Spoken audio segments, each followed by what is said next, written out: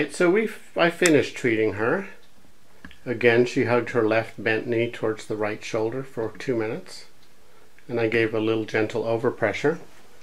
And now we've got her back on her stomach on 3 pillows. And this is the left PSIS. I can now take up the slack. I see movement occurring through the structure. I can spring it. It springs and it bounces right back. And now I'm going to pull it down towards me obliquely, and I can take up the slack and I can spring it towards me, and it bounces right back. The sacrotuberous ligament, now I indent it. It only indents about 1/8 of an inch. The sacrum is no longer side bent. I can take up the slack. We did not treat the sacrum. We only treated the hemipelvis on the left side. And here's the right lower sacral quadrant, and we again did not treat that either. And that I can now take up the slack, and I can spring it, and it springs forward and it bounces right back. So my curiosity is that she presented with looked like the right leg was shorter in supine and in standing. Let me take these pillows out. Okay, and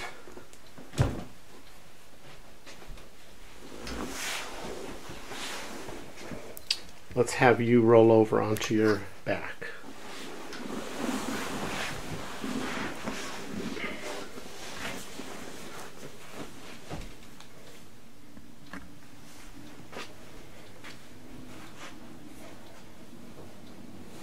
And I'm keeping your face out of the picture, preserving your privacy. Maybe you're a foreign spy. You never know. Good. I don't want to see my face. Yeah, the leg lengths are so much better. You know, I see a tiny little difference. Very small. Scoot up a little bit so your heels are on the table. Okay, because it's easier to see if there's a little bit of the table exposed. So I'll let her husband come over and peek over my shoulders. Okay. So I still see a subtle difference, but it seems less. But more important is how you feel. And movement is more important than how things look. So when we see a pelvis that looks uneven, maybe that's how you're developed, or maybe there's a movement dysfunction that we can treat. So let's have you get down and walk around, walk down the hall and back, and then come sit in this chair.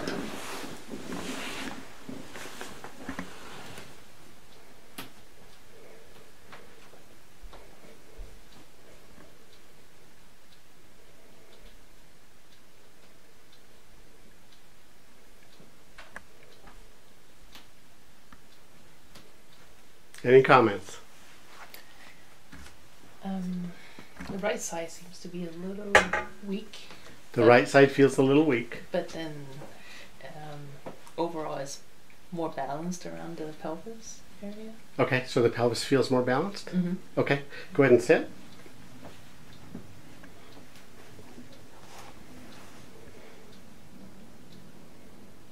That's good.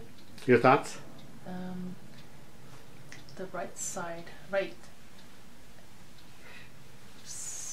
lower corner of the sacrum seems to be still sinking a little bit. Okay, I'll look at you on the table and sitting and see if there's anything else, you know, mechanically going on. Mm-hmm. Do you feel like, other than that, do you feel like you're sitting any differently? It's not as taut as I felt before. Okay, yeah. So you felt twisted in sitting? You felt like the pelvis was twisted? Yeah. And you feel like that's less? Yeah, that's less. Very good. Yeah. Okay, so I'll stop filming now, and thank you. It's I appreciate this opportunity to film an oblique upslip. You know, it doesn't happen often. And it was interesting to learn that correcting the oblique upslip of the hemipelvis, I don't know what else to call it. So the upslip is probably a result of an injury of the fall. Oh yeah. Oh, I would certainly think so. Yeah, yeah. And you had how many motor vehicle accidents? 3. 3. Okay, so it could be that as well. And it was nice to demonstrate that treating the pelvis restored normal, what appeared to be normal position and normal mobility of the sacrum as well. So I'll stop filming. Thank you.